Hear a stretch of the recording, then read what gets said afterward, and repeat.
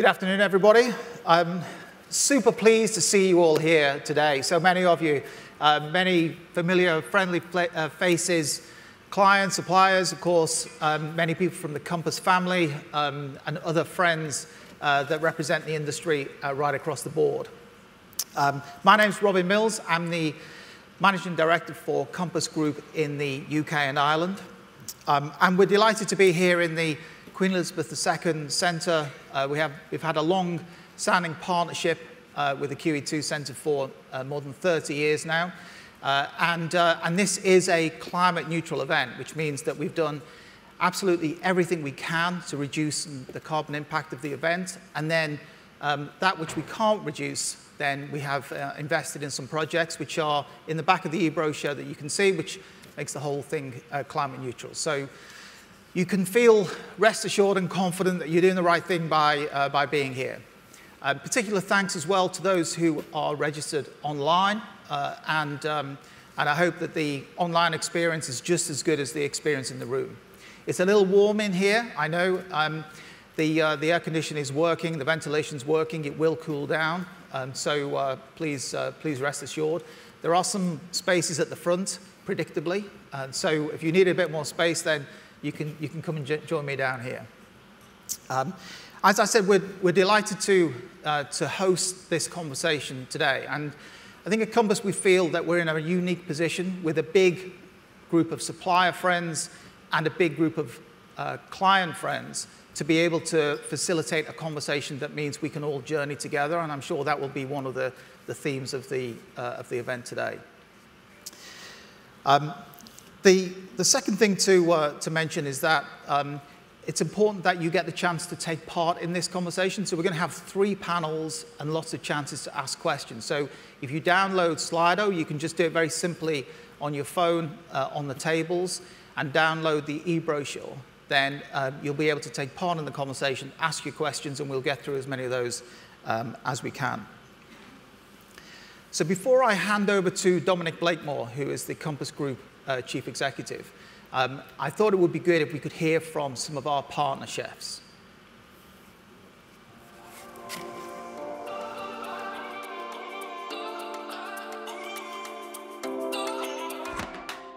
It's great to hear that Compass has launched its commitment to reach climate net zero by 2030. Being kinder to the world that we live in and the land that we get our fruit and veg from, it can only be a good thing. And as a chef, I think we can do a little bit to help the environment and maybe educate people of how to use these beautiful local ingredients to maximise on the plate. Coming from Wales and a very, very proud Welshman, I've always said Wales has one of the best food ladders on earth, and we want to keep it that way. At the restaurants, we always cook the fruit and veg exactly the same way as we cook a piece of meat or fish, with the same respect and the same care and attention to detail. And this is how you get the maximum flavour out of these beautifully sourced local ingredients. If we all do our bit, we'll get there together and reach our goals by 2030. My absolute drivers in life are food, welfare of our planet, and children. It's really important that children understand the journey that food goes through to go from farm to fork. Growing, tending, watering, buckets and buckets and tons of water, harvesting, transportation, processing. All of this has a massive impact on the environment, and that's just to get the beans on their plate, let alone the toast. Give them the information, the scenarios and the tools to make their own choices, then show them what better looks like and how they can do that in their own kitchens. It's all part of the softly approach of showing them that a sustainable life is a better life for them and in years to come for their children too. Sustainability is one of the most important things in the modern world. It is crucial, it's important, and it's something that we all need to be aware of. Sustainability should be at the forefront of everyone's thinking. My training programme Forward has a module all about sustainability, and that is going to show our chefs how to buy food, understand food, where it comes from, and why it is important. Sustainability, saving the planet, that should be a priority for everybody. Thank you very much, Robin, and good afternoon, everyone. I'm delighted to be with you here this afternoon, and it feels incredibly poignant that we should be meeting here, 150 of us plus in the room and 300 online. That feels like a true hybrid event that we've been talking about so much. And also, my last public event was back in March of 2020, remarkably, with the UK Food by Supplier Conference. So I'm sure I was with many of you then, and it's great to be with you here again today. It feels incredibly timely that we should be having this conversation around sustainability and the planet as we come out of one of the most impactful events of our lives. And I reflect on the past 18 months, and there's three big learnings that I take away. The first has been around the widening gap of social equality, or social inequality, and what that means, and the role that we play as a large employer in that space. The second is obviously around the planetary impact of climate change. In many ways, this was part of the cause of what we've all lived. But at the same time, over these past 18 months, we've seen what a pause in many of our activities and choices can have beneficially for the planet. And I think that's also something we should reflect on. And then finally, I think we've all realized what incredible human endeavors can be achieved when we all pull together collaboratively for change.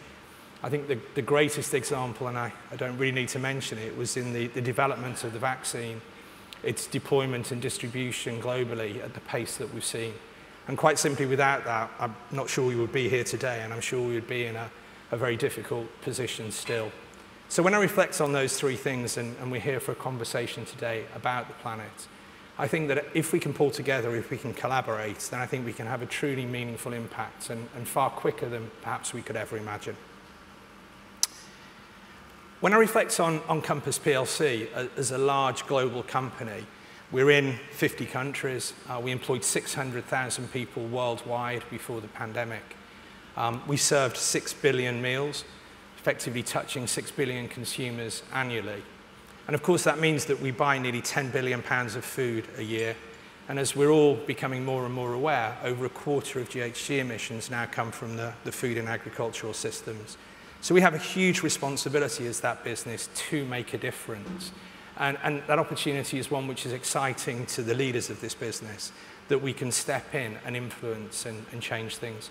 And of course, not only do we have to address the deficit that's been built, but we also have to recognize that there will be not short of 10 billion people on the planet by 2050 that need to be fed sustainably. So the acceleration of that challenge is incredibly dramatic and urgent. And it's in that context that I'm really, really proud of our UK business. As a PLC, we'll be making commitments before the end of this year around net zero. And alongside that, we'll be making the appropriate science-based targets. But our UK business has stepped forward and made the pledge to be net zero by 2030. I believe it's brave. They have a complete support of our organisation. But of course, there are many plans that we know we can activate and we developed, but a lot relies on the people in this room, our clients, our consumers, our suppliers, to help us find new ways of doing things and influence and change choices such that we get the best possible outcomes. And that's really exciting, but it's brave, and I'm proud. And I think you'll hear more of that today. This is also quite personal to me. It's something that I'm seeking to make a difference on as an individual, and one of the roles that I've taken on is as a keen supporter and board member of the World Business Council for Sustainable Development. And the WBCSD it's a group of 200 global companies who first, I think, sought to raise awareness around climate change, but now is truly moving to action collaboratively and together. And that means that the end-to-end supply chains can change, and we can start to source products in ways we could never previously have imagined. And the WBCSD is, again, as I speak about moving from awareness to action, its 2050 vision has been relaunched as a time for change. And I think that really is now about everyone making joint commitments and working together collaboratively for those outcomes. I think I've said it several times now, but nothing will be achieved without partnership. Ultimately, we have to influence everyone in this room, but all of our end consumers, those 5 billion meals that we serve annually. And therefore, this really is about us working together to find the ways in which we can do that. Whether you're suppliers, helping us find alternative sources of supply, whether you're clients, helping us to influence colleagues, but also allowing us to work with you on your own ambitions. And of course, with our culinary teams, it's finding exciting and fabulous culinary options that don't make this a point of difference, but something we all want to embrace. So before I close, I want to introduce Carolyn. Carolyn's going to present on the UK's pledge. Carolyn is going to be is our Net Zero Execution Director, and has that brilliant combination of deep expertise in our industry. I think it's as much as 20 years, but also a real passion and expertise in sustainability. And it's leaders like Carolyn we need now who can look at our industry differently and influence that change. So I'm just going to close by saying, I truly believe that there is a moment in time now for us to make a difference. And I think what is good for the planet is good for people and is now good business. So thank you, and with that, over to Carolyn.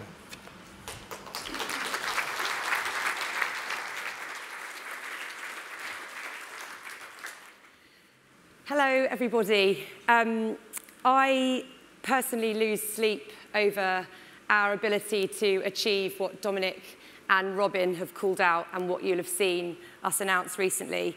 And I know that I'm not alone in saying that. I think it's really clear to all of us that we are in a climate crisis as well as a crisis of nature. And whilst we are going to talk about the roadmap that we have published and worked on with the support of many who are in this room today, the most inspirational part of all of this is the opportunity that we have to use this drive and those that are already present in all of your organisations to affect systemic, wider industry change. It will be a really hollow victory if any of us with net zero commitments get there, but have done so without having enlisted the wider support for real, radical, transformative change. So I think a key part of the roadmap, as you can see, is our ability to engage everybody in a way that has meaning for you, for them. It's really easy to create admirable sentiment and to be able to advocate bold ambition. But what does it mean to each of us, and how do we really get everyone to understand? So just to put that into a bit of context, what you had for lunch or breakfast this morning has far less conspicuous consequences than the burning of fossil fuels, for example, and yet what we eat and drink, as we know, when we include things like deforestation, livestock, food waste, has and ranks as #1 in the greatest causes of global warming. So what we're talking about here, and what net zero is really all about, is the ability to turn these tables. The milestones on here represent some of the ways in which we've started to look at how we can do this, and that builds, as it does for many of you, on work that's been done in various parts of the organisation through incredible thought leadership for quite some time now. This is not about sharing things that are new. This is about enlisting and creating an extraordinary coalition of the willing to be able to create something that we can all really rally behind. We have thousands of people, as Dominic said, working all across the organisation. And what has been phenomenal is that through coming forward in the way that we've started to collectively, it's been really apparent just how invested people are personally in this agenda. And although this is not always, I think, associated with some of the bigger corporates and multinationals, this is an unlocking of emotional daring as much as it is taking the opportunity to really go after what is essentially a commercial imperative as much as it is a moral and environmental one. So you're going to hear more specifics today. You're going to hear from the very talented Ryan around the work that we've been doing on the menu. And you can see here, just in the spirit of calling out some specifics, some of the ways in which we want to be able to translate the overarching objective into action that can be delivered at a site level. So looking, for example, at a 25% switch from animal to plant-based protein and a 40% switch by 2030. I just wanted to call out there, as many of you will be aware, that we are really mindful of the need to tell the full story as we advocate switches like this. It would be really easy to denounce the eating of beef and celebrate and applaud us eating veg by the bucket loads, and yet the price tags from a carbon perspective attached to all of those are radical and radically unequal too. So we have to really understand the whole picture in order to be able to make sure that what we're doing is really honest and true and holds us to the overarching objective, which is not just to reduce the emissions, but to do so in a way that helps us transition in support of the wider society as a whole and the future that our children will inherit. Mine are 4 and 7 tomorrow, and as I said at the beginning, I really lose sleep over how we are able to really affect the sort of change that they deserve. So I'll just close by saying thanks so much for staying awake with me and with us as we really push forward in a way that, frankly, I can't imagine working for an organisation that wasn't working towards this. So look forward to hearing all the speakers, and I will pass back.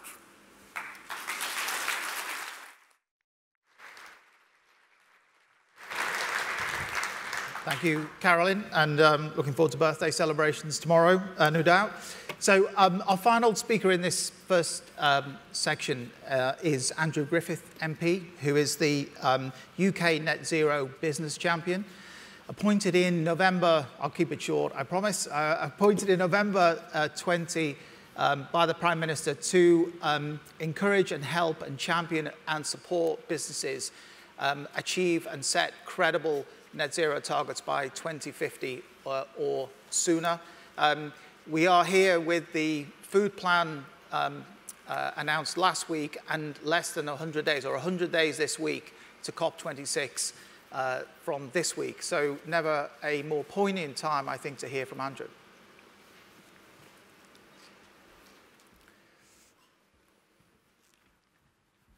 Thank you, Robin. And it's fantastic to be here in person with one of the UK's leading businesses. And it's absolutely on strike with my role. Businesses changing the world, making the UK more successful and acting as global leaders. So thank you very much for inviting me. Thank you too for your leadership in setting a 2030 target. That positions you at the leading edge of ambition, and there's a great deal to do. But it's fantastic to see. I loved that slide, Carolyn. That was fantastic, turning that high-level abstract target into a series of practical, tractable steps that I suspect you're all going to hear a lot more about this afternoon. And make no doubt about it, sustainable food, and I see here today we've got the whole industry, you've brought together the whole supply chain from farm to fork, is absolutely central to this agenda. It's an incredibly important domain, and I think it punches twice. You punch once in terms of your own carbon footprint and the impact, but also that relationship with consumers. You talked, I think, about 6 billion meals. That's a whole other scope in its own right, because we've got to make this change by bringing people with us. It's also a really auspicious time. You have great perspicacity and foresight because we've just wrapped up the G7. We're just writing up the notes and sending them around the diplomats in the world. And we have, as you say, 100 days to go until the UN Climate Summit in Glasgow, catered by yours truly. And that really is a big, big opportunity. It's, I think John Kerry put it really well when he said it's the last best chance to save our planet. Big enterprise, literally bringing together the leaders of the whole world. The UK's role within that is to set ourselves, as we have, really stretching targets. So you're all working with or for an incredibly progressive company, and you should be proud of that. But you should also be proud of the position of leadership that the UK has taken. Our latest Carbon 6 budget sees us aspire to reduce the level of carbon emissions from this country, including new domains like air transport, for the first time, by 78% by 2035. That on an economy, on a country level, including all scopes and all forms of activity. That's genuinely one of the most ambitious targets on the whole planet, and our objective is to leverage that into global action. Lead by example, make a big imprint using our global supply chains. Some of the UK's businesses are central to the globe's business community, as indeed you are. So if you're pioneering new techniques, if you're finding new ways to measure, if you're sourcing new suppliers and you're working with new partners in one country, you're doing it in other countries as well. You're solving the problem, and then we can cascade that globally. There are huge opportunities from getting this right. The new sustainable economy, the new trend to decarbonisation is a new industrial revolution. It's a new way, as we saw with Henry's report, the second instalment of that report last week. Really, we've never fed the planet on a global scale with the population we have today in a sustainable way. You're going to be at the forefront of recreating that food economy. But we're doing exactly the same in energy. Half of all of the energy that we're now producing in the UK is from renewable sources. We are decarbonising while you sleep. Your fridges plugged in are being decarbonised by that work that's going on the grid. The automotive sector transforming itself, an end to the internal combustion engine in new vehicles by 2030. And in other hard-to-abate domains, whether it's the construction industry or Jet Zero, pioneering carbon-free aviation, business and innovation are absolutely at the heart of that journey. So you are central to that. My final words are, look, this is not a competitive domain. We're all each other's keeper on climate. It's fantastic, therefore, that you've brought together all participants here today, within, without the industry, the people that are making the decisions around procurement, and you're working with other non-state actors, non-business actors as well, because we're all shared in the success of what our global leaders are doing. But when they put away the flags, when they've written the resolutions, when they've taken the photographs and posted all the selfies, the people who are actually going to make the change, the organisation is business, and the people that are going to do it are all in this room here today. Thank you.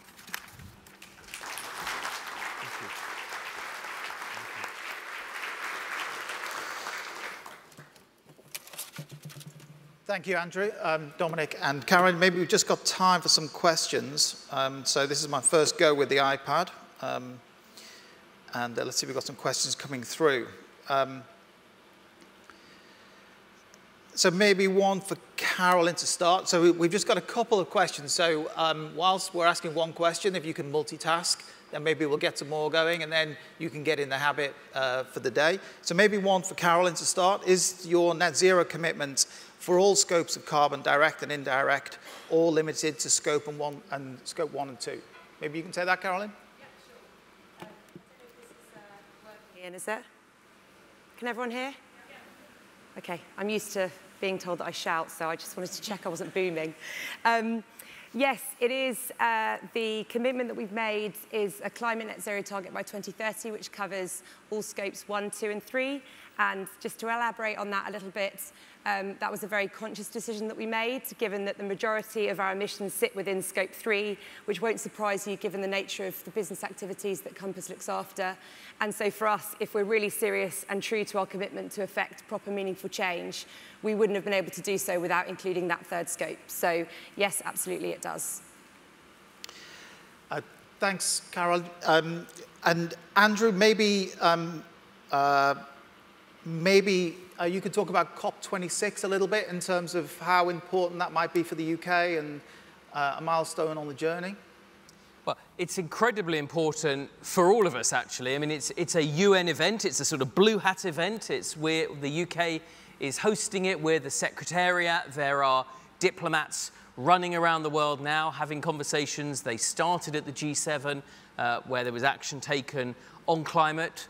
Pledges like 30 by 30, which is saving 30% of the world's oceans by 2030. That was an outcome that was agreed to by the G7. We move on to the G20 in Italy, and then Glasgow starts on the 1st of November. So it's really, really important to the planet, but there's also a role for everybody. There are tens of thousands of people that go, and one of my roles for the Prime Minister is to get as many businesses signed up. So if you're, obviously Compass have done this, this is a fantastic leading position, but if you're a small business, for example, if you're here because you're a supplier, you can sign up to the same target, the Race to Zero initiative, Coming out of the Science-Based Targets Initiative, so it's very respected. It comes from the UN. The UK government are supporting it. What we would love is as many businesses to make those pledges as possible, so that as our world leaders go into the room, and it'll be a room a little bit more stuffy than this one, but not a million miles different. It'll not have many windows. So as they go in the room and late in the night try and thrash out the scale of ambition. And remember that 78% figure I talked about? That's what the UK are doing. We need most of the Northern Hemisphere to sign up to that level of decarbonisation to stop the Earth heating up by 1.5 degrees. That's what it ultimately comes down to.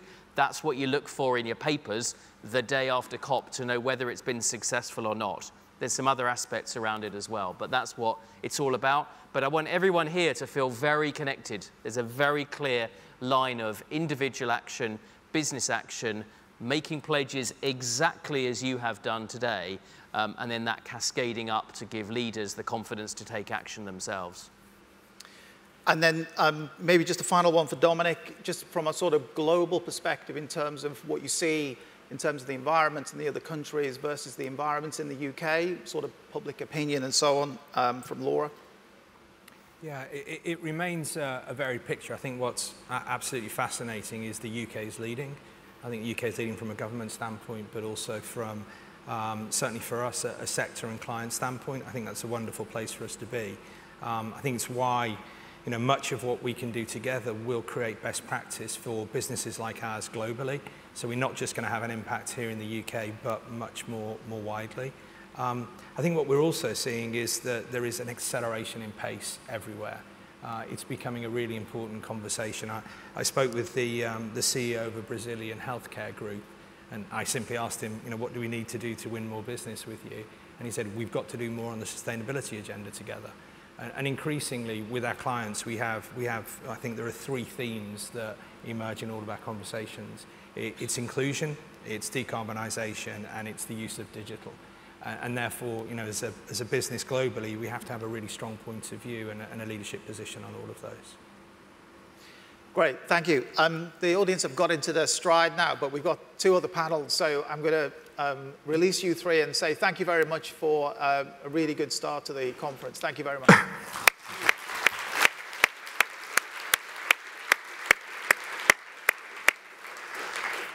Okay, what a splendid beginning just to get us all in the mood and get some of the big messages right up there. And so next, I'm going to introduce Diane Holdorf, who's going to speak to us from Geneva. Diane is the Managing Director of the World Business Council for Sustainable Development. And she's going to talk about why sustainable food matters and the challenges of the current food system. Hi, thank you so much for having me here today. It's a real pleasure to join you. And I think it's really exciting to be able to be part of this conversation where food for all of us is part of our day job. I've always thought that it's a real gift, a real honor to be able to work on food because food is so important for so many things. It fuels our bodies. It plays a really powerful role in human health, in productivity, in economic growth, and in the health of our planet. But it's also so central to culture. It's profoundly personal. Food can be about creativity and enjoyment and connection. It links us to communities. It links us to families. It links us to natural ecosystems. But this food system that we're also all such a part of is also wreaking havoc on the health of our planet and on the health of people. And this is something that as part of this food system, we also have a real accountability to take action on. The food and agricultural system is contributing to 25% of the climate challenge. It represents 75% of the challenge on biodiversity loss. It 80% of all of the water, the fresh water that's used. It's the leading cause of non-communicable diseases.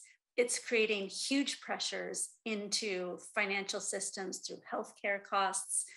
And the State of Food Security and Nutrition in the World report, also known as the SOFRI report, the 2020 report was just issued this week, called SOFI 2021. And it puts a real spotlight on the continued acceleration of food insecurity and hunger. We had been making progress against these challenges in the prior decade at this point. Now, in the last few years, we're starting to see it rise again. And COVID, of course, has played a huge role on that. It's not just impacting business and economics, it's also having a huge impact on hunger. We saw a tremendous growth in the number of hungry people. The global population last year, 1 in 10 people was undernourished. That's 881 million.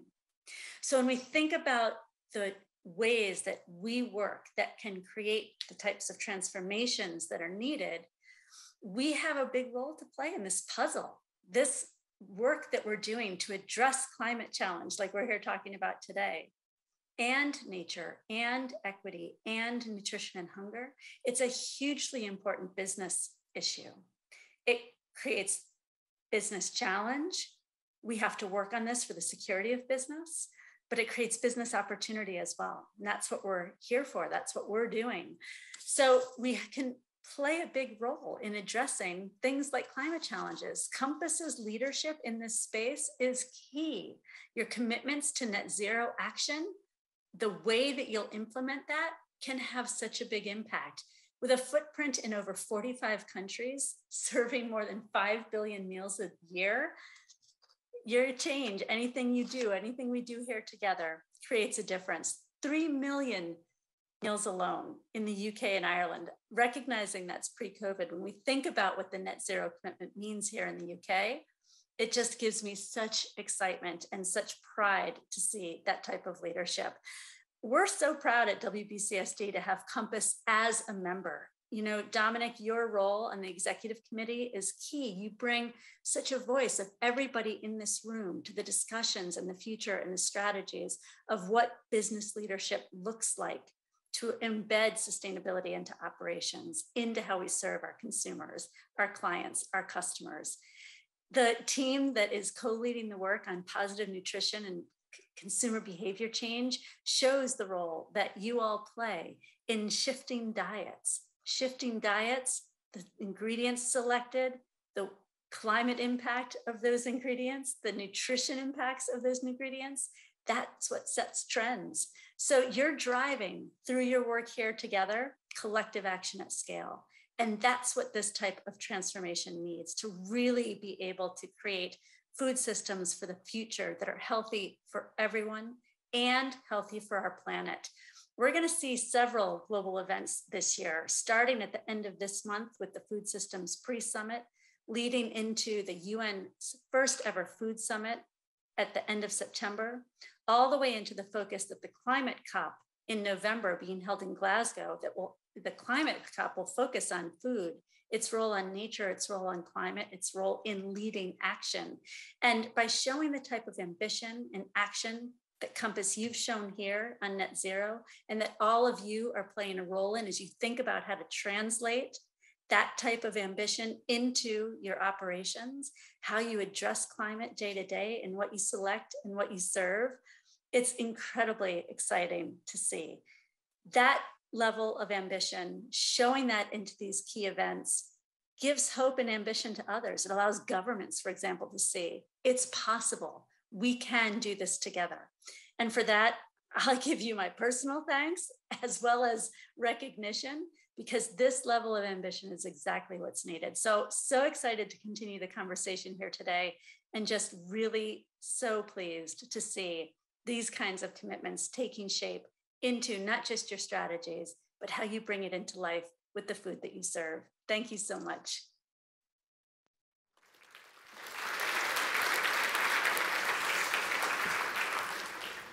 Okay, thank you, Diane. So yeah, you've really got your eye in now on the questions, and we will keep asking them to our guests as they come up.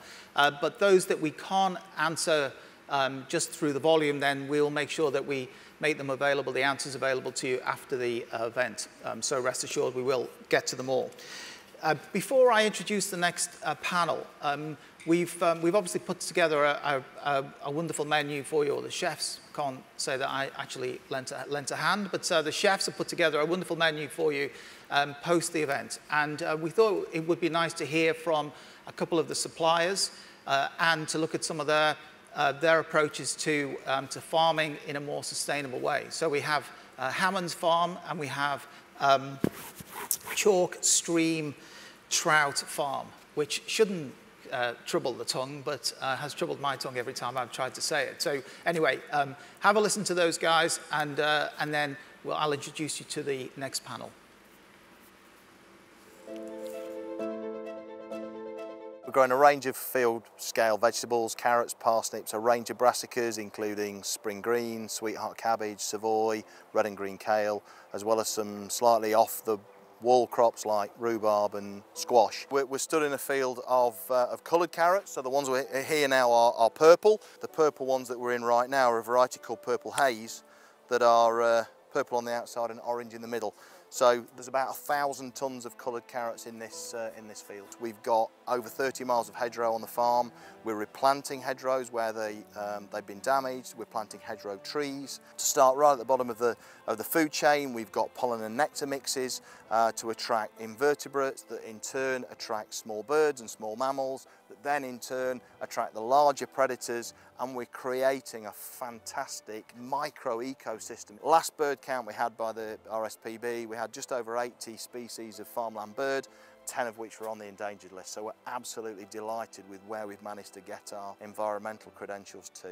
All our farms are on chalk streams and they're on old mill sites, and they take a great weight of water through the farms, so we have high flow, gravity-fed farms that are producing amazing, lean, clean, freshwater trout. We've got very strict criteria, and we're tested independently all the time to make sure that we meet those criteria, and we're always looking ourselves at ways that we can make sure that we're improving everything, because we rely completely on that incredible water, and we need to know that we are looking after it.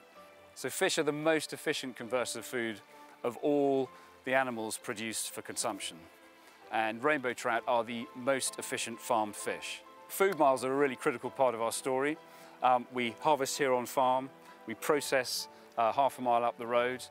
We estimate 95% of our fish are eaten in England, and a good proportion of that will be within 150 to 200 miles from here.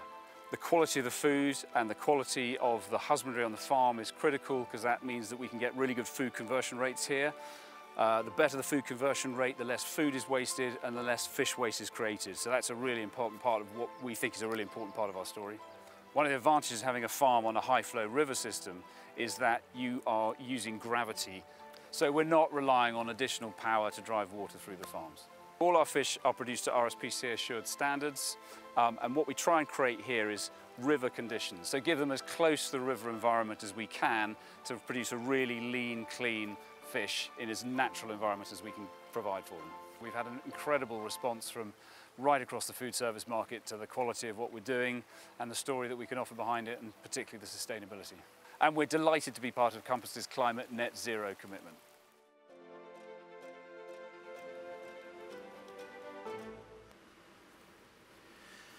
Okay, so you'll be able to taste those vegetables and fish later on. So onto the next panel. I'm going to invite Joy Lodico to come and host the panel and moderate it for us. Joy is a Financial Times journalist. Come on board, everybody. Is a Financial Times journalist and who has written on the environment many times. And we're going to be talking about how we make our meals more sustainable. And I'll let Joy and the panel introduce themselves when they arrive.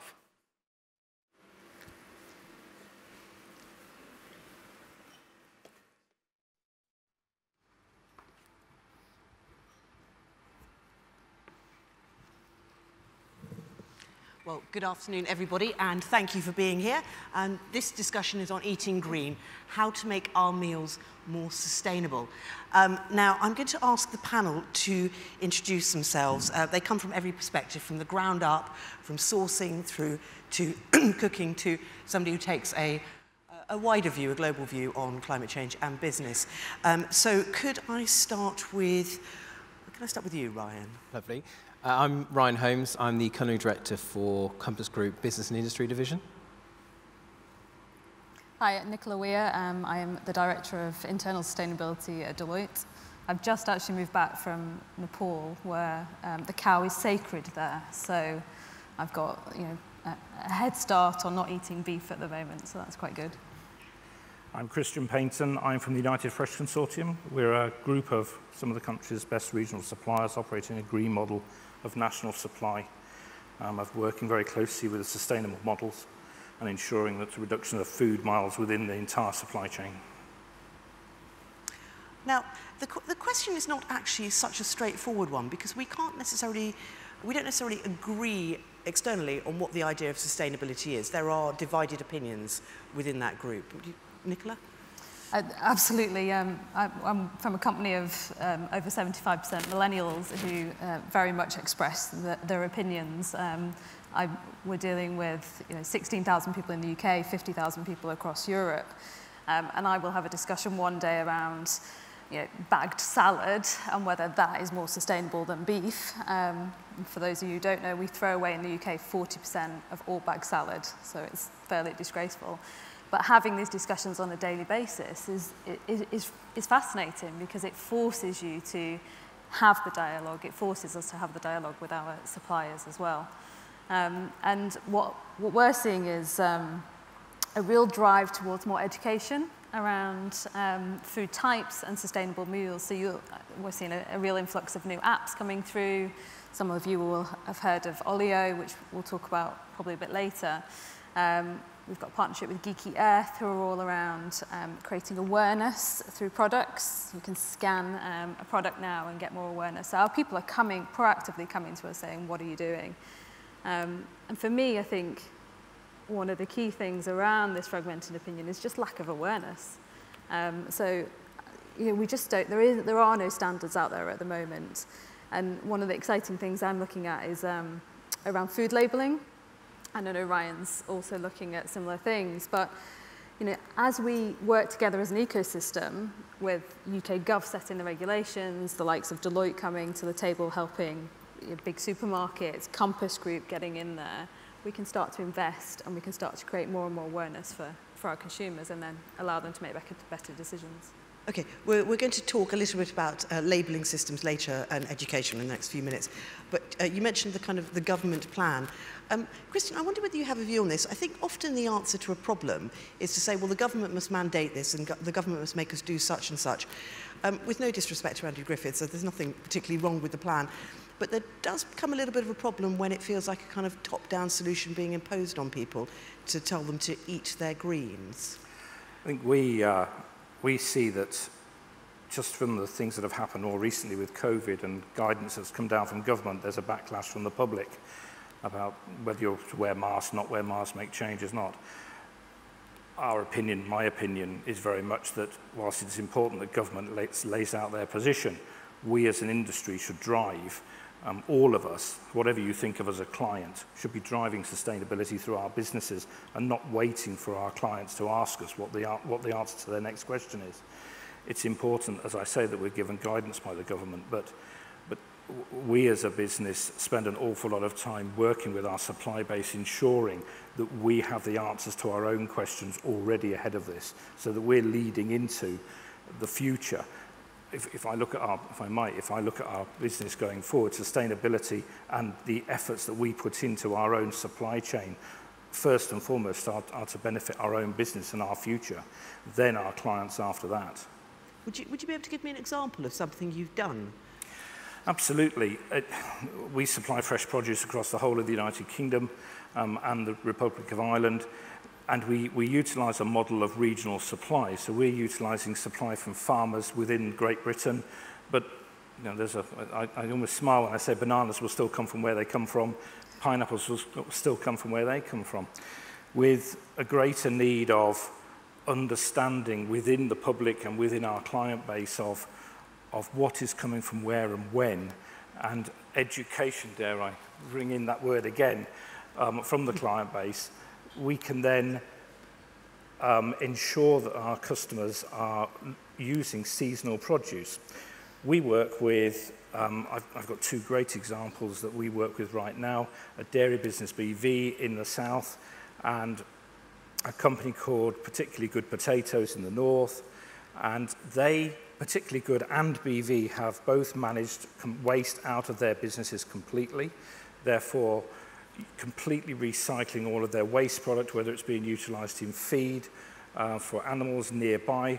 They have all cleared water, so they completely recycle the water that is used, so that goes into irrigation. And then the other step forward that they've all taken, or both taken, is to reduce the radius that they're getting raw materials from.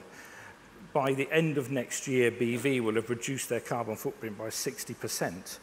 And our friends in the north supplying potatoes can drill down to the field that the crop was that the crop was actually harvested from, so that when we actually go back through looking at traceability, we can take it literally back to the field behind the store.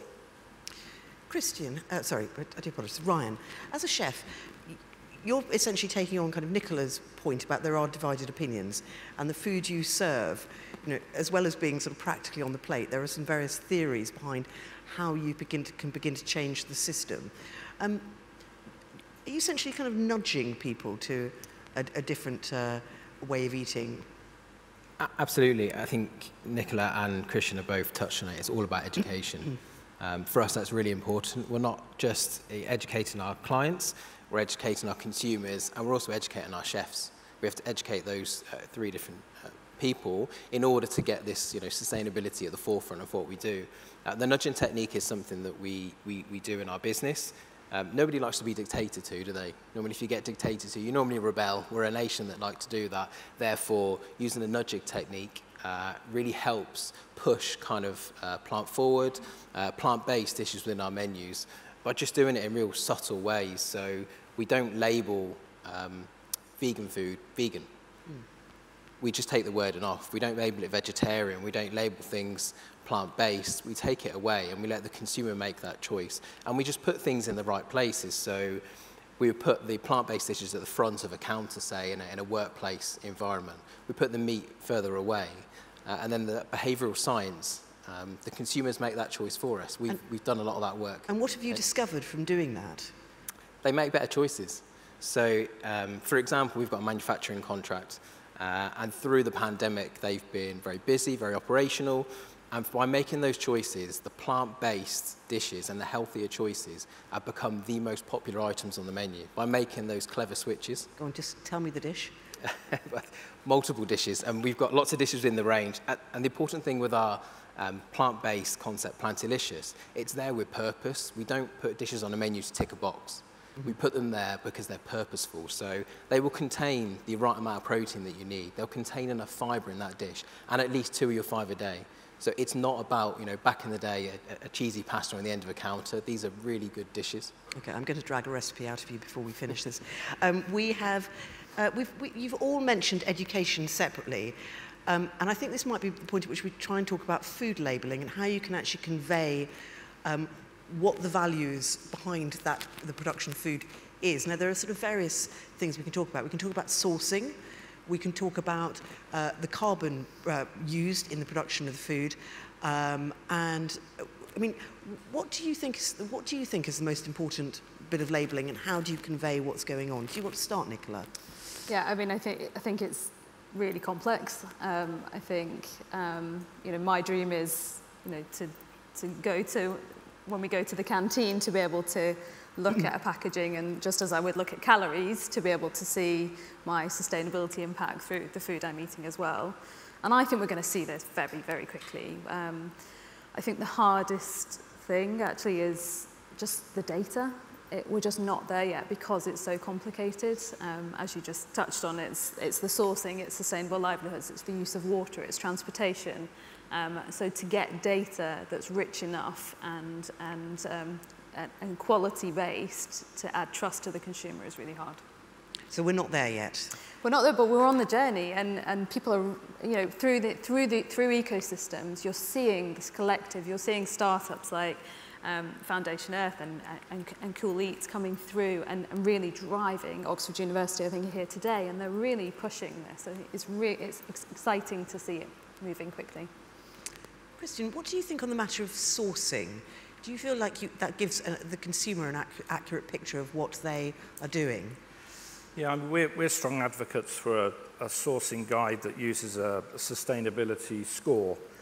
And so I use my favourite air-freighted December strawberry that's been flown in, probably tastes lovely, however, should be scoring -10 on the scale.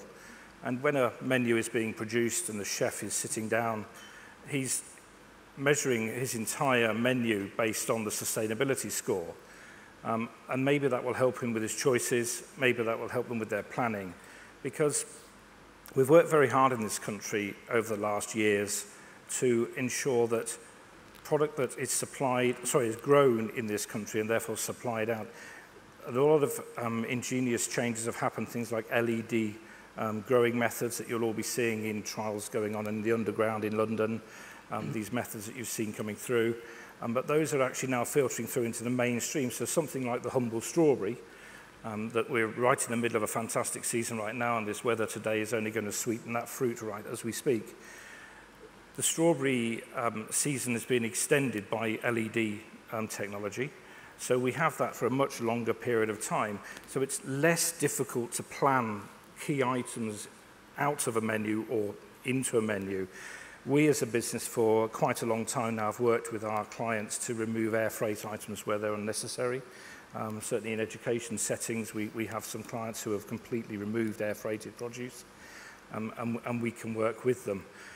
The key goes back to full education, and I know I'm not turning to the right in case I get stopped, but we again work very heavily with really young people who might be interested in catering, right down to primary school level. Our supply partners are out offering what we term as vegucation. So there's understanding within really young people who don't always get to see the produce like we see it or understand it to the degree that maybe we as younger people didn't get to see it at that time. And that then filters through from primary to secondary and to young chefs and to chef mentoring schemes that we support heavily as well. Christian, one other question. I think we often talk about local and seasonal.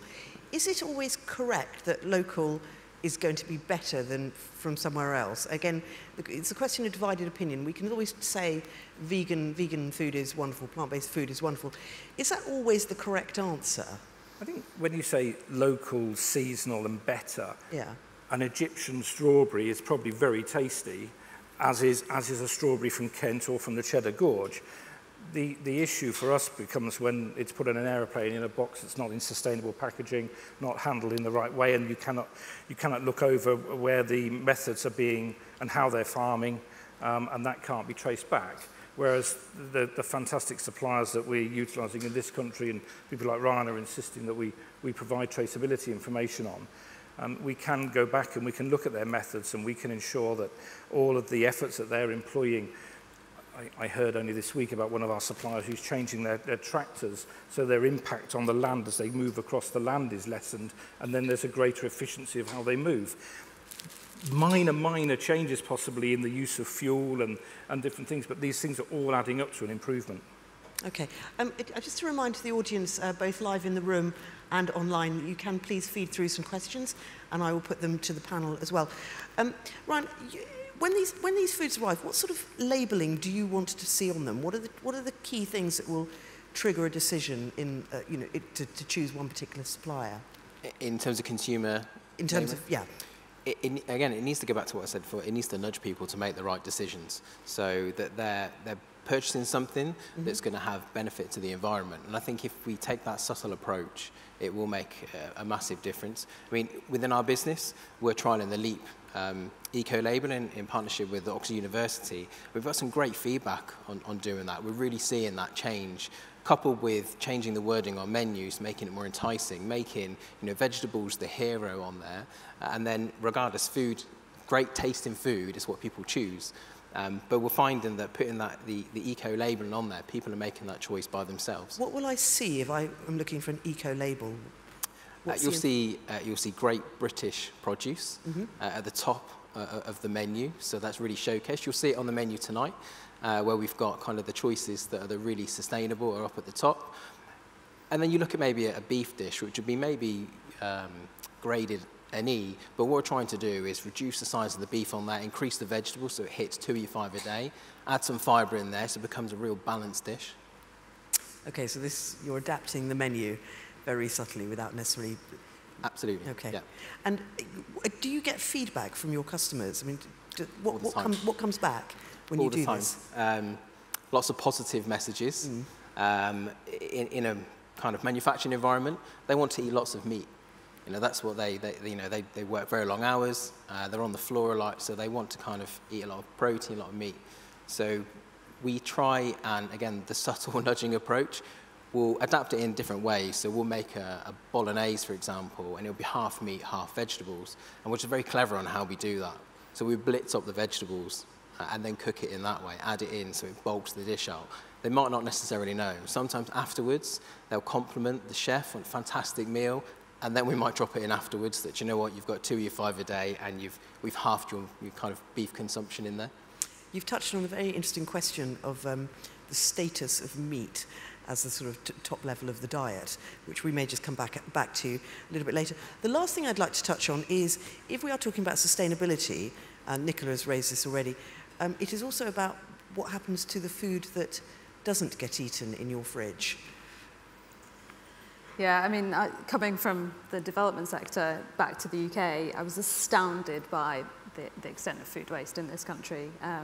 I think I was doing some research for the panel, and the numbers are, we use 65 billion litres of water on potatoes that we throw in the bin. We spend $1 trillion on food that's wasted.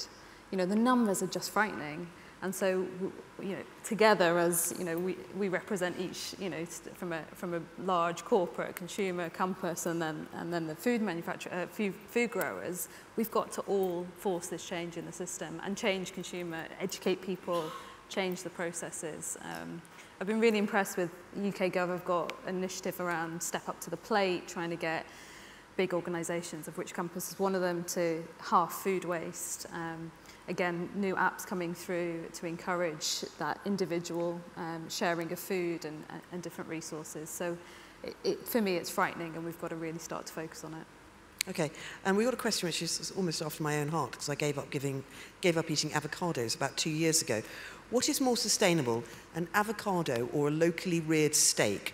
How do we tell the whole story? Input use, food miles, nutritional value, social impact. Christian. Well, I'm the veg man, to start off with, not the butcher.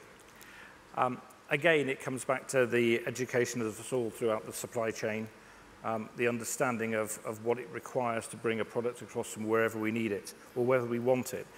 We are always going to need product, and we are always going to need fruit and vegetables that come from all corners of the earth.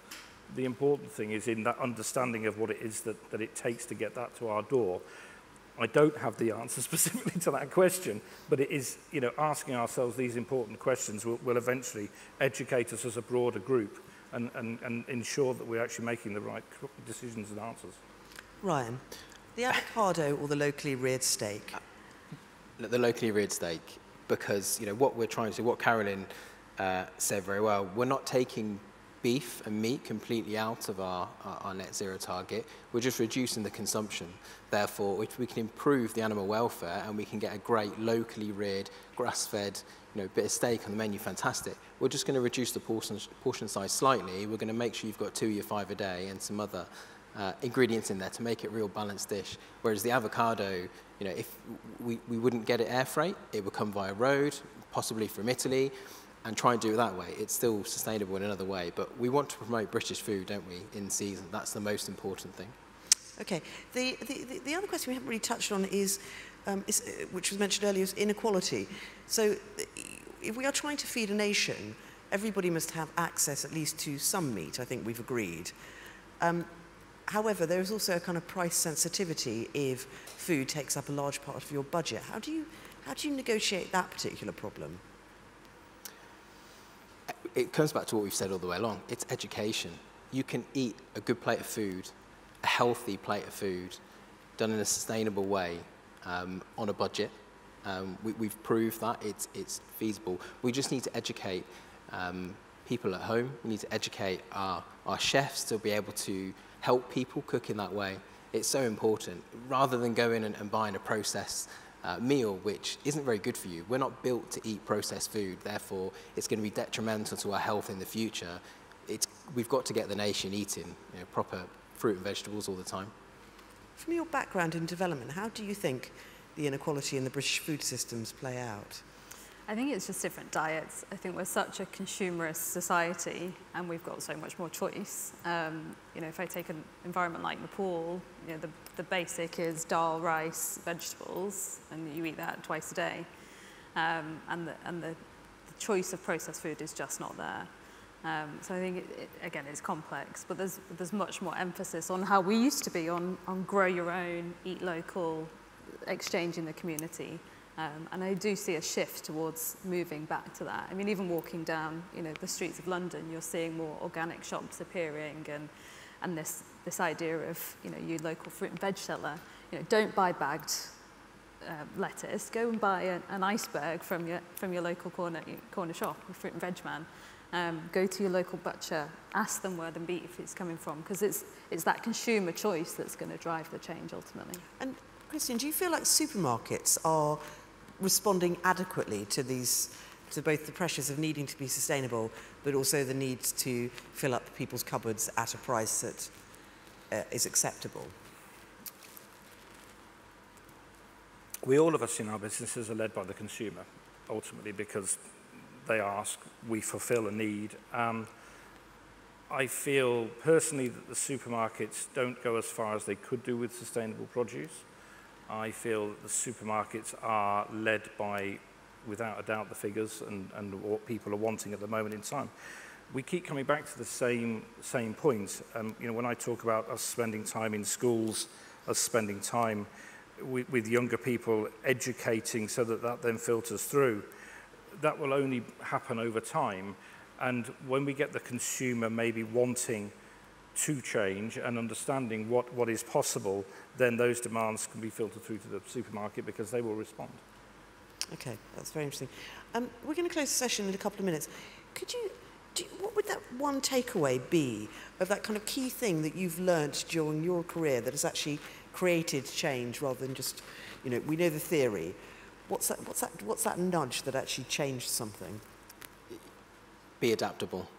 We're in an industry that evolves all the time, and if you stay stagnant and stay the same, everything will bypass you. Who would have thought 10, 20 years ago we'd be sat on the stage talking about kind of net zero and our big bold claims that we're going to hit to 2030.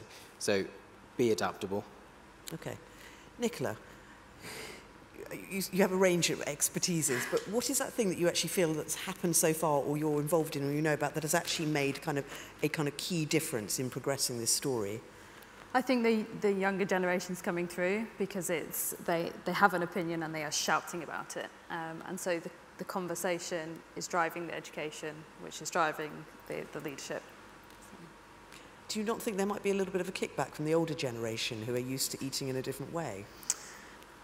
You see it, but I think you're in the, you stand out now if you're so, to one extreme. I think many people have kids who, their kids are telling, my 7-year-old turned vegetarian, at 7. So, the pressure is on older generations to change. I have a vegan child, I understand. I'm not allowed to eat meat in front of them. Christian, in your experience, perhaps either with producers or with who you sell to, or how the consortium works, again, what's that kind of key thing that's just unlocked something as a change? The first thing we must remember is everything is possible. I talk about my own experiences, of course. We put a business together back 14 years ago, driving a green agenda because we genuinely believed that there was another way to great big warehouses in the middle of the country, moving product up and down the country. There had to be a better way that not only satisfied from a service perspective, but my business partner, Noel Kershaw, and I genuinely believed in reduction of food miles, the carbon footprint. Remember, 14 years ago was pre-credit crunch, was pre the financial difficulties. So we were driving a business at that point that was, okay, of its time, I would argue, but then was looking to some choppy waters ahead of it because of what was coming. But everything is possible by driving an agenda with key clients and then making that happen through hard work. So with our will to open up some really fantastic UK producers to the marketplace by being different, we believe we've enabled that in a small way. Okay, so essentially transport changes, listening to the younger generation and being adaptable and presumably expecting customers themselves to be adapted. Great. Okay, it's been a really interesting discussion, and I'd like to thank you all for your time, and I hope the audiences have come away with both some practical ideas as well as some sort of theoretical ideas about how to change everything. So, huge thank you to Ryan, to Nicola, and to Christian. Thank you all. Thank you. Thank you.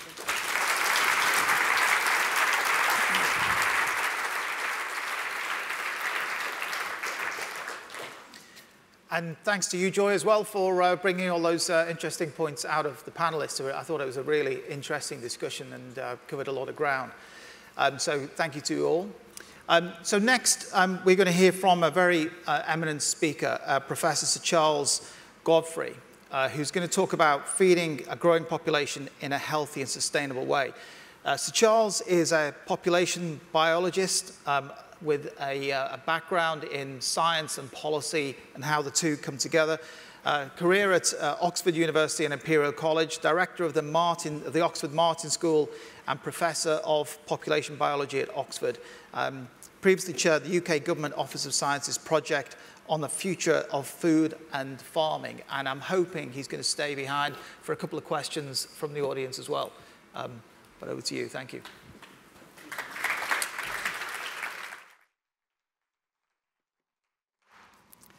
Thanks very much. It's a great pleasure to be here for two reasons. First of all, as you've heard from a number of the earlier speakers, Compass really is a real active force in the corporate world for sustainability. And secondly, as Ryan said, we in Oxford have been working with Compass on exploring a variety of behavioural interventions and menus and placement of food and things. It's been a joy to work with Ryan and his colleagues. We are very grateful.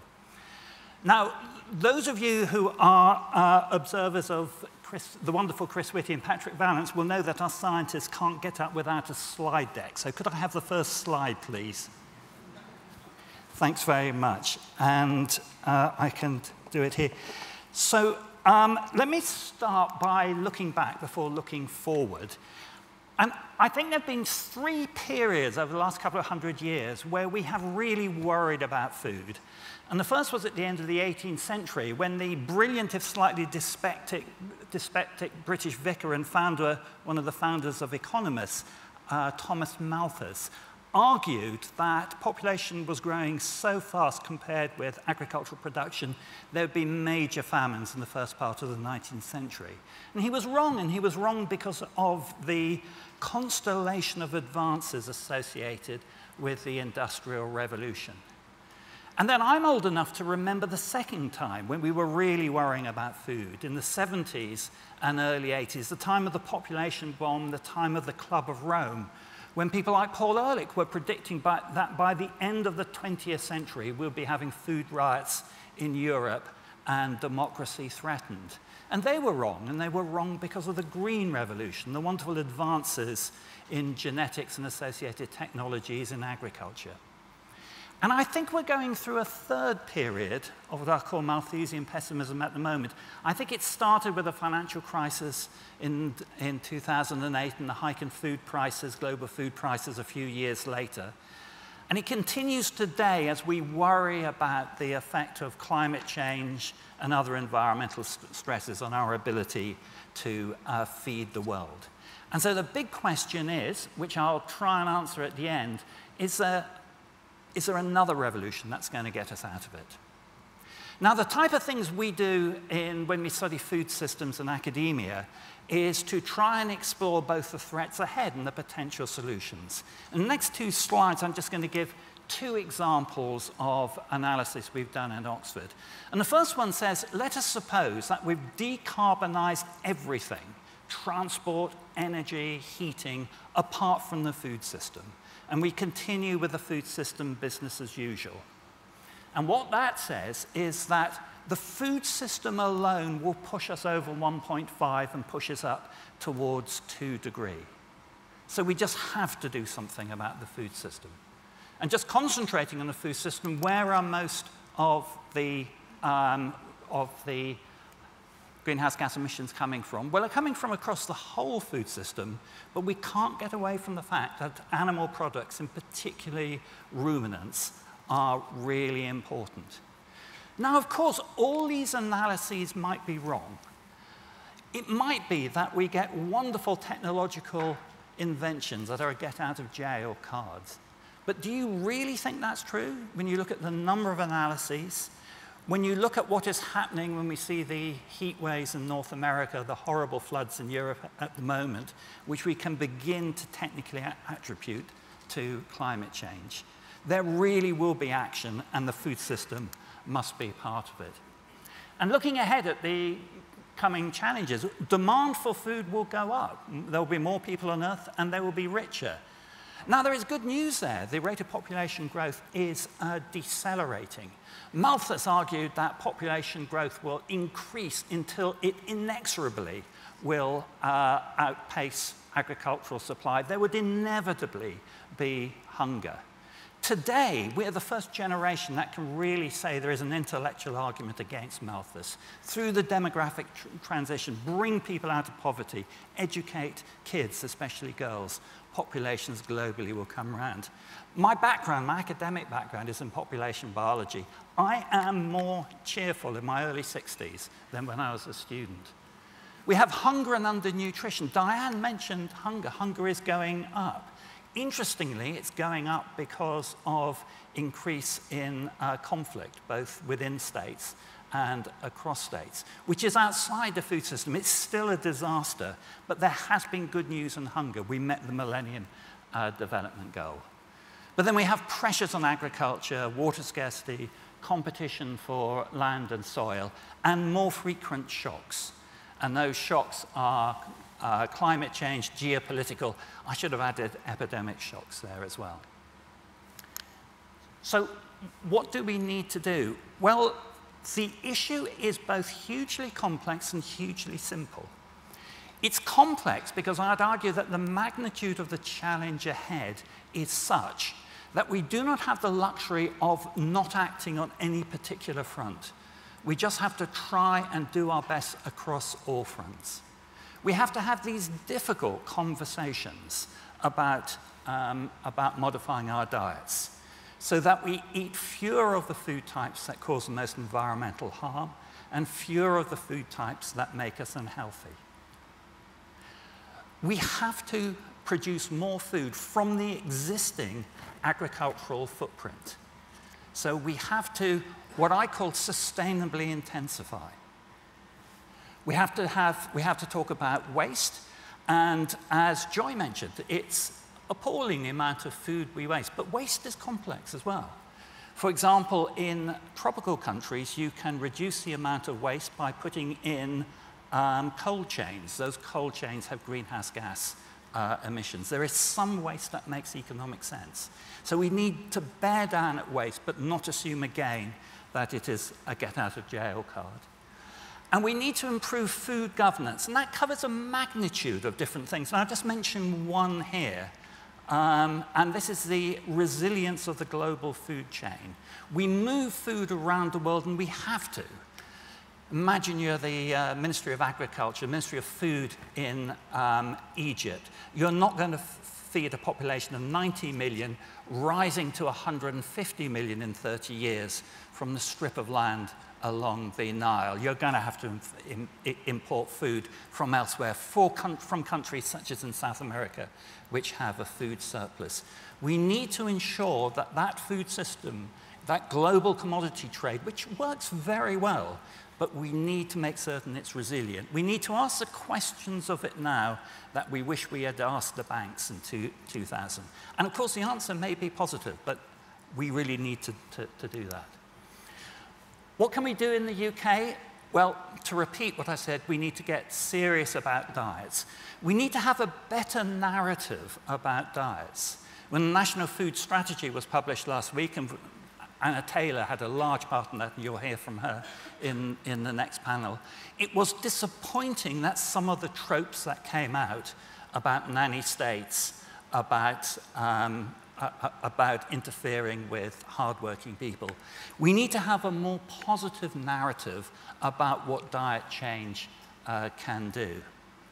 We've had some great discussion about nudges and labeling, and I'm hugely in favor on that.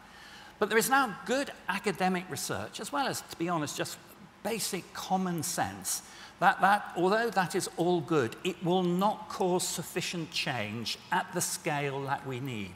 We need other things as well. We need governments to intervene, both fiscally and regulatory. And we need them to have the courage to do that. But it's not sufficient just to blame politicians for not acting. We as individuals in civil society have to give them the political license to do that. And the private sector in particular, I think, has a real role in arguing that, regulatory and fiscal changes isn't always bad. And it is nice to see that compass has been out there. And finally, I worry that when the private sector is doing the right thing, often it doesn't get sufficient credit for that because it's not trusted enough. And there's also some greenwashing, but I worry more about not getting the right credit for doing it. And I think it's a role for my world to produce the data informatics and the transparency so that it is much easier to actually demonstrate that you're doing the right thing. And that wonderful example of avocados versus steak, well, as an academic, I can give you the answer. It depends. You can grow steak and avocado in very different ways, and we need to be able to capture that. And we need new thinking about food production. In this country, we need the land to sequester carbon, to promote biodiversity, and to provide food as well. I don't think we realize as a country just how much land use in this country needs to change over the next couple of decades to make our commitments. And we need to invest in R&D, and trade must be part of the answer. I'll go rapidly to my last slide, as Carolyn threatened me with terrible violence if I went over. So the conclusion to the question I had at the end is, yes, we do need a revolution. And this is a double green revolution. So, or even a triple green revolution, because it's a revolution in producing more food and doing it more sustainably. And that revolution must also be on the consumer as well as the production side. And let me just go back to what I said.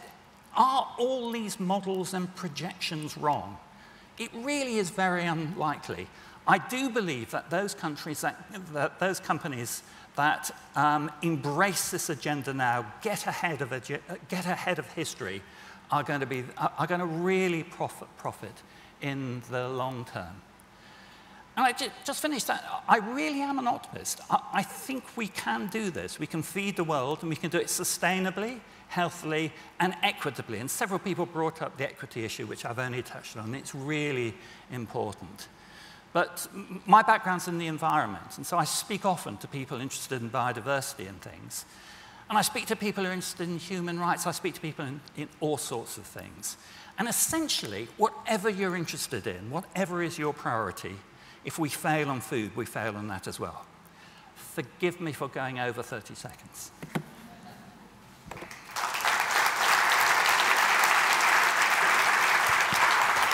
Thank you.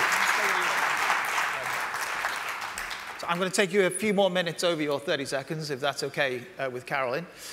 So a couple of questions that have just come through while you're speaking. I think we'll take them sort of in reverse order. So from your perspective, when you look internationally, are any countries on this journey particularly well, doing something particularly well? Are there any pockets of countries or individual countries that are ahead of the journey here? Well, let me be positive about the UK. I think, and one of the previous speakers, I think it was Nicola, mentioned this, that I think we're doing pretty good on food waste. So WRAP is a wonderful organization, and I think we're up there with the Netherlands as another good example. I think we are a really great country on some of the research and investment we need, for example, in plant breeding and things. So I think we're doing very well on that. I think we're doing pretty badly on diets. I think you'd need to go and look at a country such as Finland for some of the things they've brought in, for some really interesting examples of how you can approach some of the issues around obesity and things. Okay, great. Quick whiz around the globe there. And then finally, although we said we wouldn't do this, there is a question, so we can ask this question. In terms of the government role in this journey, how do you see that? Well, I wish government would be braver, but I also have sympathy for government. I don't often quote Jean-Claude Juncker, but he did once say, well, often we know what we need to do, but we don't know how to get re-elected once we've done it. And I think that it throws it back to us, that us both as individuals and people like you as leaders of industry, to change the mood music within which we are discussing some of these issues, to make it more permissive, to make the hard decisions that the smart politicians know have to be made. Okay, I think that's wonderful insight. Thank you very much, very grateful.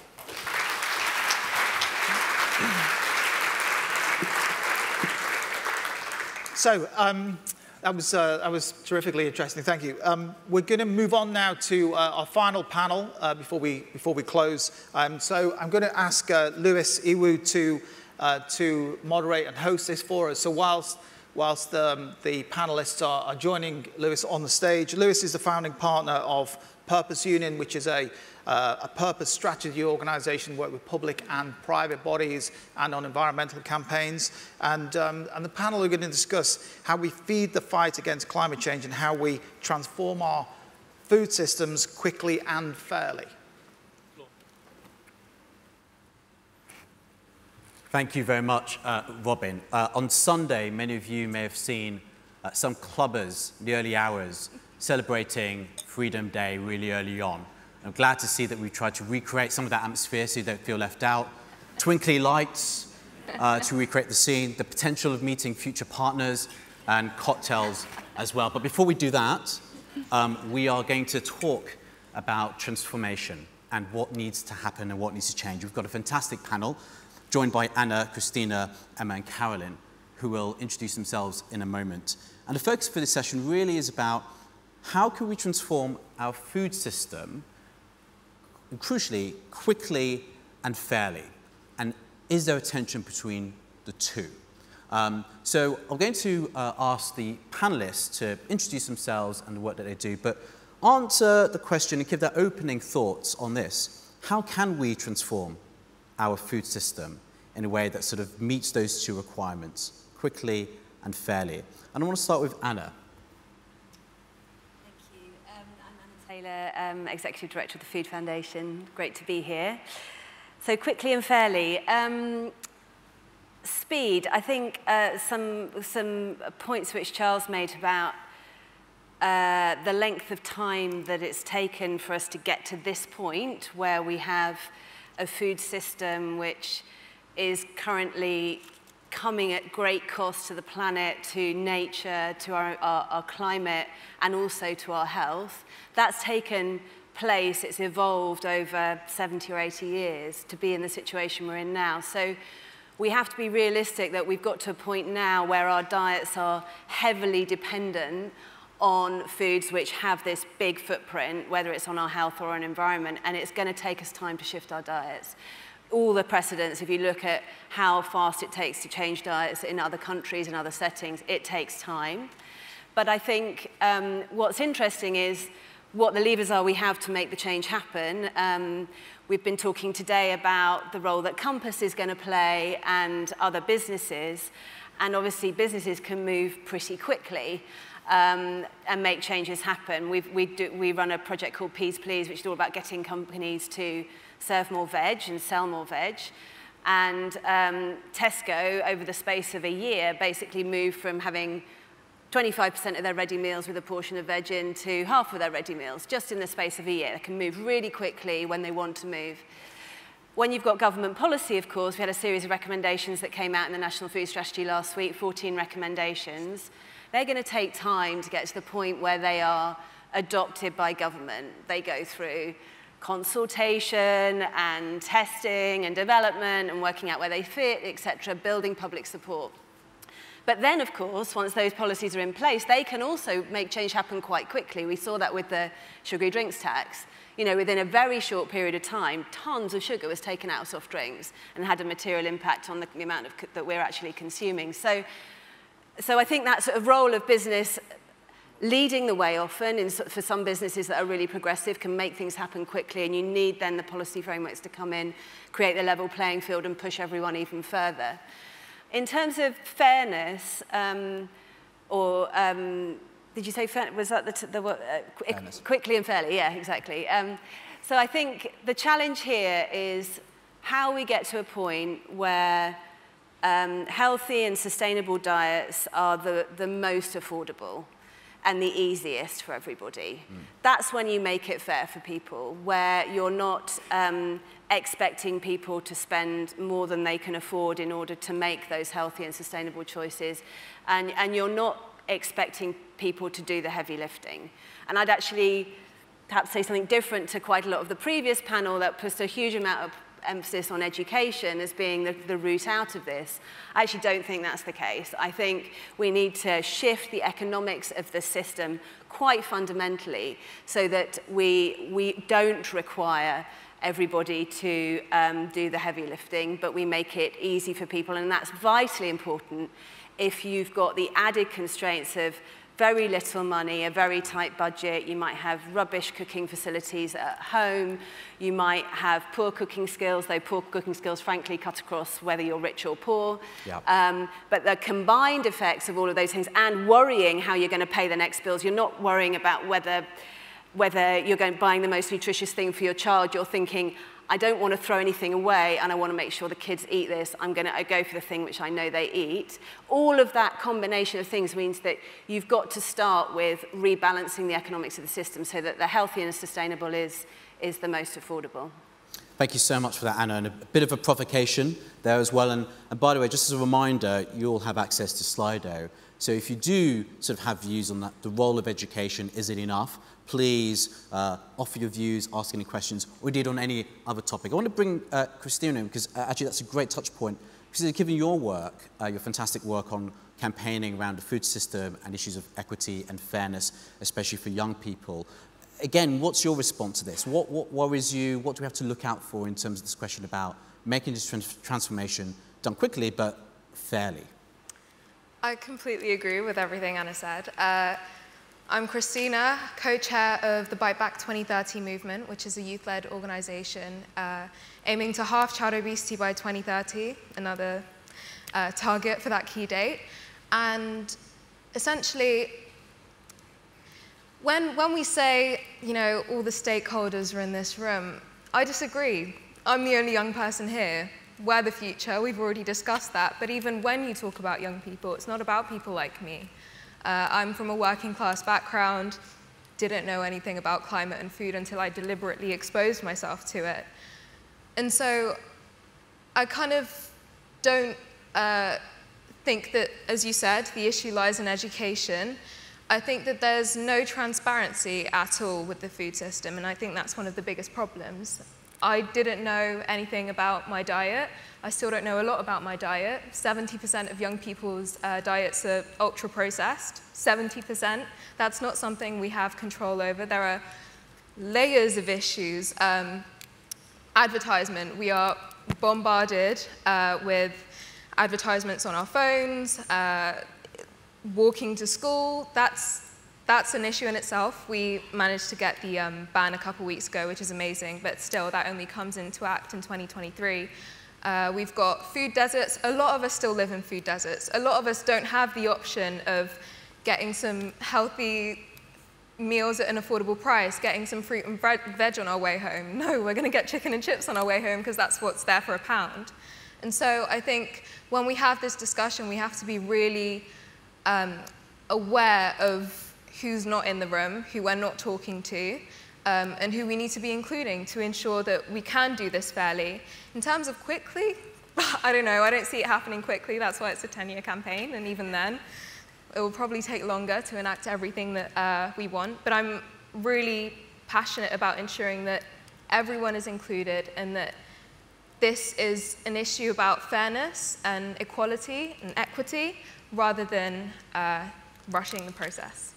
Thank you so much. Emma, I want to bring you in and to hear your thoughts about the state of the system and how we get that balance, but maybe specifically also responding to what Christina said about how do we make sure the right people, whether it's farmers, families on low incomes, young people, you know, people who might be sort of impacted adversely by a carbon tax or by any other type of policy to help us transition. What's your take on that? Thank you, Christina and Anna. If I was on Microsoft Teams, I'd have put my little thumbs up button on. This is new, being back in person. Absolutely, and I think we're all here because we know the food system is broken. Yes, we are producing enough food to feed everyone. We're not getting it to the right places. We're wasting more than a third of it, and more than half the food we produce is literally costing the earth. We're seeing those impacts now, whether it's the massive heat waves across America, the forest fires, or it's the floods literally next door in Germany. As well as the massive health impact that we know we're all facing. So absolutely, we know it's broken, we know we have to fix it. Nestle, so I'm Emma Keller, I'm the head of sustainability at Nestle. I'm fairly new into post, so I joined the dark side from WWF, the World Wildlife Fund, which many of my peers said, why are you moving from the light side essentially to the dark side? And genuinely it's because I really do believe that businesses are a force for good in this space. Nestle is the world's biggest food and beverage company. If we can't really take on this challenge head on and act on it, then who can? So it's absolutely critical that we're in the debate. And I think what's so exciting is that the race to zero is genuinely on. And I think the word is race. How do we get there quickly? So interesting hearing from Christina that 10 years feels like a lifetime away, and 10 years is a long time, but for many of us, we've been working that long, and that can go in a flash. So getting the change we need to see in the next decade is going to be quick. We need it to happen quickly. We need it to happen rapidly. So whether your deadline is 2030, 2040, or 2050, what we know is we have to move together. We have to move in a fair and equitable way. That means there are going to be winners and losers. How do we bring them along with us and ensure that it is an equitable system? So for me, I really see, in answer to your question and the exam question we're facing, how do we do this fairly and justly? I think there are 5 major shifts that we need to focus on. The first is really harnessing the regenerative potential of the world we live on. So that's massively transitioning our system, our food system, from being degenerative, taking more from nature than it puts back, to being regenerative, actually shifting our food production from being a net source of emissions to a net sink. It's absolutely possible. We know the solutions. We need to get there quickly. The second link to that is, of course, farming. We need to work with farmers. They know the land way better than any of us do. We need to understand what their challenges are, what they're facing. They're feeling climate change. They're on the front line. They're taking on all the risk, the climate risk, the pest risk, the supply risk. We need to work with them to ensure they're transitioning and do that in an equitable way. The third major shift is around the systems that we depend on. How do we move from single linear systems to more circular systems where someone's output is another's input, really harnessing the power of circularity and locality? I think the fourth, which we've heard a huge amount on, and it's great to see it front and center in Compass's strategy as well, is shifting what we eat, moving to more plant-based foods. There are about 200,000 edible species of plant on the planet. We eat about 200, and just 3 of those provide more than 50% of the calories globally. We've massively narrowed what we're eating. How do we harness those 200,000 species, bring them into our more exciting portfolios, and really, really diversify our plates, make them more colorful, make them more exciting?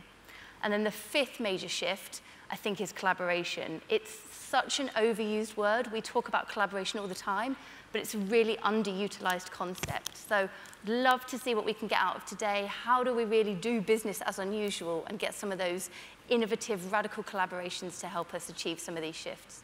Thank you so much, Emma. And Carolyn, your reflections. Thanks, Lewis. I guess I think really, if we're brutally honest, what this boils down to is an ability to, as Anna touched on briefly, but rewiring the economics so that the environment that we need to be able to provide for people so that we can all act in a way that we need to is the easiest one and the one that's also affordable. I'm sure everyone has scars to prove this. I know that I do, but it doesn't matter how compelling the argument is or how impassioned the case is advocated. If there is a financial barrier, then it is really difficult for that change to be made. So I think the question around speed is really intrinsically linked with the appetite that we have within all the organisations we work within to unlock the capital to allow us to escalate the changes that are needed. And if we think about all of the suppliers that we work with and all of the people, the millions of people that we are looking after, then it is really difficult to decouple this notion of and the importance of equality if we don't really understand how we go about acting as far as we can as almost like a financial intermediary to try and change some of the ways in which the people that we need to work with are able to transition. It's a very different set of circumstances to transition as a global PLC or a subsidiary of that PLC than it is if you're working in a smaller environment. And I think that's really important here, Lewis, when we talk about the speed and fairness of change, is that if we remember back to the Sustainable Development Goals and the importance of a just transition, it is impossible to have a just transition unless there is that collaboration between those that have the weight to be able to influence and also those that have the bravery to be able to really speak out and not be afraid to do that in a really straight-talking way. So I heartily applaud that, and I think we just need more of that, getting straight to the heart of the things that need to change in order for all of the others to be feasible. Thank you so much. And what's remarkable is how many questions sort of are very similar, and actually there's a lot of questions and points around this idea of education and choice and almost putting the onus on consumers when actually there are more systemic forces at play. I just wanted to get your take, and sort of feel free to chip in, everyone. You know, are we using the idea of individual responsibility as an excuse, a get out of jail card, when actually we should be supporting government direct action, government subsidising families more? Otherwise, we're just going to be in this constant loop of saying it's about people making choices, helping people to support that choice, etc. When, as many of the questions have pointed out, we're seeing rising food poverty. Maybe sort of Anna, you can come back into that. Yeah, I mean, I think I was very involved in the work on the National Food Strategy that was published last week, and there's a chapter in there called The Junk Food Cycle, and I would really urge, if you haven't read it, it doesn't take very long to read it, I would really urge people to read it, because what it does is it explains why the economics, why we've got into this situation where actually we cannot rely on education and willpower and exercise to get us out of this diet problem. And it explains that we're biologically made to go after energy-dense foods, that's in our makeup, and the food industry has responded to that and created these foods in abundance and marketed to them and been successful at selling them to us. And when we eat those foods, that breaks it makes our appetite not function as well as it does with unprocessed whole foods, because our appetite doesn't kick in as quickly and we end up eating more of them, and then it becomes this vicious cycle. And explains that in quite some detail, and explains how that junk food cycle has escalated like a kind of reinforcing feedback loop in the system, escalated over the last 70 years to the point where now half of our calories are coming from foods which are classified as high in fat, sugar, and salt, many of which have a lot of meat in them as well. You talked about ultra-processed foods, so that's even higher for certain subsets of the population. So to expect that individuals can somehow successfully en masse fight against this system is just wildly unrealistic when you look at that story and the evidence which supports it. So I think, yeah, we've definitely overemphasized individual responsibility. Yeah. Should we be empowering consumers to use their agency more? Yes, absolutely. Should we be teaching kids about food in school? Yes, of course.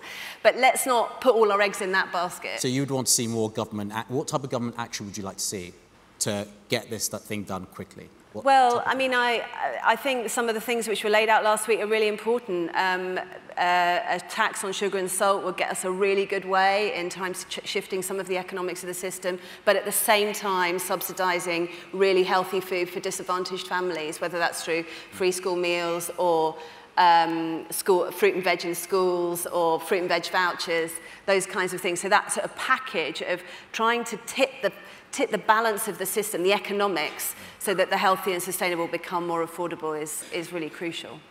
Brilliant. Christina, I mean, again, individual choice, do you think, is that an excuse used by governments, corporates to escape taking difficult actions to avoid the claims that there being a nanny state? I mean, are you comfortable with having a nanny state if it means we sort of get to a more sustainable food system more quickly? 2 points. First one, I think we need to start moving away from the word choice. It does not illustrate the issue well at all. It's about option. Young people don't have the option to eat healthily, and as Anna clearly stated, we need to make that the most readily available option.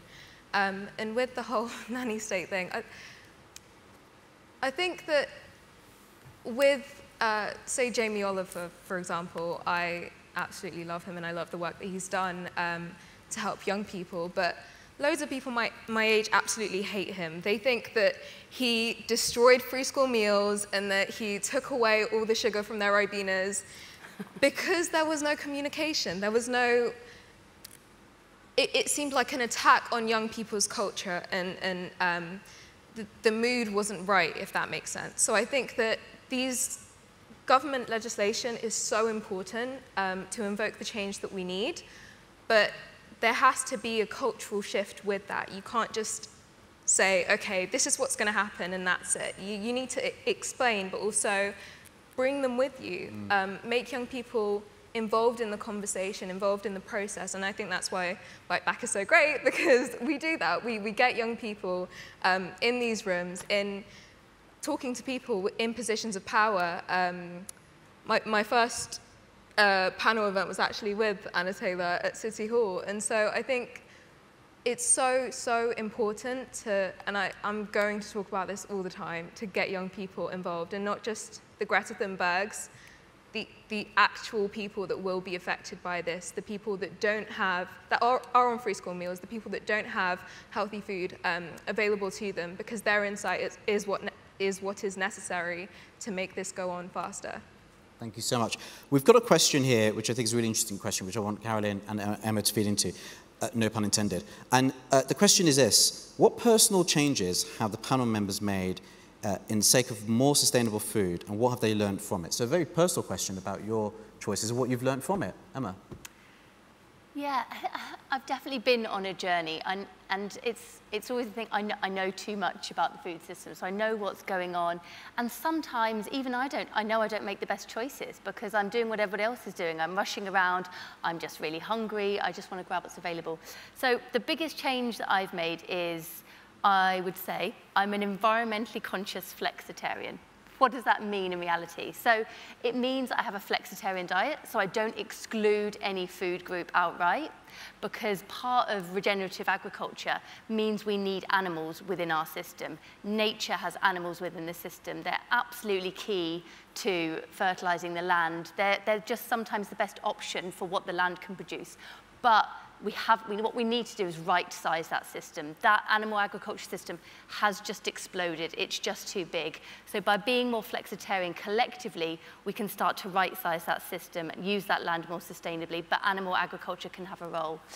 And then the environmentally conscious part is I make choices that, for me, are the ones that are more environmental, whether that's sourcing locally, which I try and do as much as possible, and I think through the pandemic, we've all seen that, we've all tried to do that more. try and buy seasonally, all of those kind of key things. I cook from scratch much more often than I ever used to. Those are the key choices that I've made to embody the things that I try and advocate in my job as well. Helen, same question to you. So two things from our house to answer the personal question. I think it's often really easy and quite right that we focus on all of the really serious implications of making the changes. But I also think if we remember back to the fact that food is amazing, incredible, delicious, it's really emotive and it can engage in a way that actually just talking about something is really tricky to do. So one of the things that we try to do in our house is just talk a lot about where the food comes from, why that's interesting. My brother's in Korea at the moment, and they eat a lot of kimchi. The kids like a lot of ketchup. So let's try and understand a little bit more about differences like that, because through difference, often it's really easy to emphasize a point. And I guess the other thing that I think is, I guess, back to the kind of overall topic of, you know, where does a big part of the responsibility sit? And I think on the topic of the National Food Strategy, Anna, and if we think back to 2014 when the fizzy drinks levy was put in front of Jeremy Hunt and how unthinkable it was, you know, it was completely like just not really something that had sort of been explored in the same way before. And so I guess from my side, I feel that there's immense power in being able to show how things that would be perceived as unthinkable actually don't need to be. And any radical transformation that has ever been has always had a vast majority of people look at those pushing it forward as if they're complete madmen. So it's just trying to stay very focused on the fact that we need to believe that this is possible, and we need to support every single age group in whatever language that means to believing that to be the case too. Thank you so much. Fortunately, we're near the end of our session, but I'm going to ask the panelists in no less than 15 seconds each to come up with one lever, critical lever, that they think should be pulled to get that right balance between quick transformation but a fair one. So one very practical lever, it could be something that businesses do or governments do, or both. I'm going to put you on a spot, Emma, first. I'm going to say, for all of us, for every stakeholder, the key thing we can do is just not waste. Not waste food, not waste energy, but most importantly, not waste time. Not waste time waiting for the perfect data set or the perfect solution set. We know enough. We've got more data than we've ever had. Let's not waste time. Let's crack on and let's get this done. Brilliant. Christine? Mine will be transparency. Ensure that you're taking the people that you want to help along with you. And remember that it's a systemic change, not an individual one. Fantastic. Anna? I think since this is largely a kind of business audience, I'd definitely go for along the lines of the sort of animal to plant protein switch, which can be done very easily in lots of settings. There's tons of untapped opportunity for businesses to move the dial on that without and keeping everybody involved and it not having a big price impact. So go down that route first. Brilliant.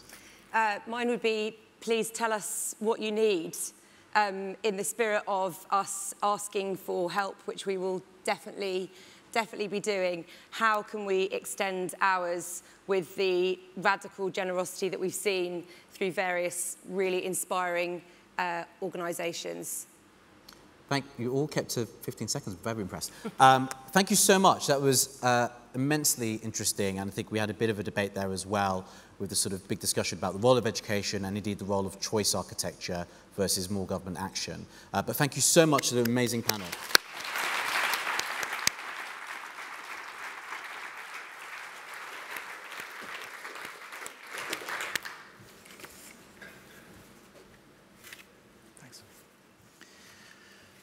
Well, that was absolutely stimulating and gripping again in terms of the panel discussion. Thank you, Lewis, for moderating so expertly as well. So we're at the close. In a moment, I'm going to ask Ryan just to say a little bit more about the menu that hopefully you're going to stay and try. But it's my job to try to bring some of those themes together, or at least list them out. And I guess there was a couple of things that came to mind. I mean, the first thing is that for Compass and for our competitors, and there are competitors connected into this call, either online or here in the room, this was never meant to be a declaration of victory or a celebration of what's been achieved so far.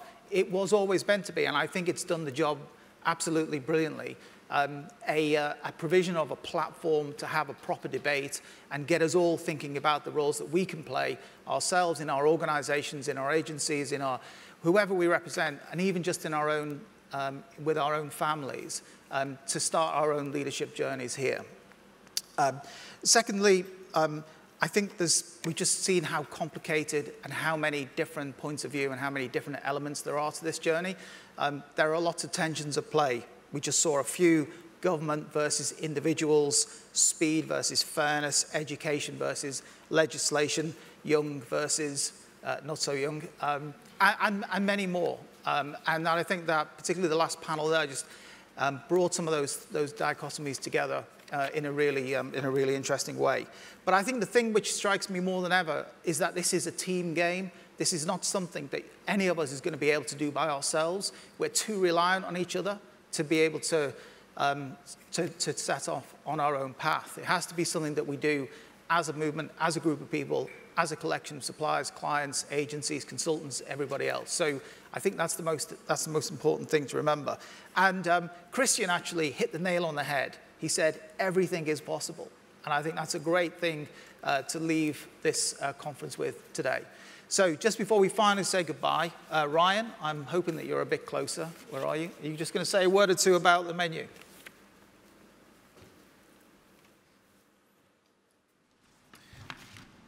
Thank you, Robin. So we're almost ready to enjoy tonight's carbon menu and, as Lewis put, the cocktails and the shiny disco lights as well. But before we do, I just wanted to talk about the principles and the approach to how we put this menu together and how we build our menus at Compass Group. We've seen the videos already, 2 of our fantastic suppliers, and we've built this menu around celebrating British, seasonal and sustainable produce. We've adopted a plant-forward approach, always leading with vegetables, with meat and fish secondary, and plant-based dishes always at the top of the menu. We've worked with Oxford University on the LEAP project, so tonight's menu has been environmentally scored. Minimising food waste. This is something that we're proudly promoting. Root to stem cooking is as standard. And the language and tone is so important. We haven't used the words vegan, vegetarian, plant-based, or healthy. We don't want to label. This menu is inclusive to both flexitarians and vegans. Ultimately, the dishes on the menu are tasty plates of food, regardless of whether they contain meat or whether they're plant-based. Flavor is paramount. We've applied the same approach and principles to our COP26 menus, which we look forward to showcasing with our Glasgow SEC client at COP26 later on this year. I'll hand you back over to Robin.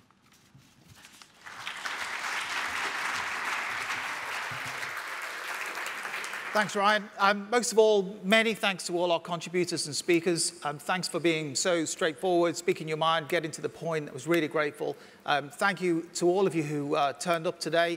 Many of you turned up today, which we're really grateful for. And to those of you who connected online, we hope it's been as positive experience as it has been here in the room. And thank you all, and have a safe journey home.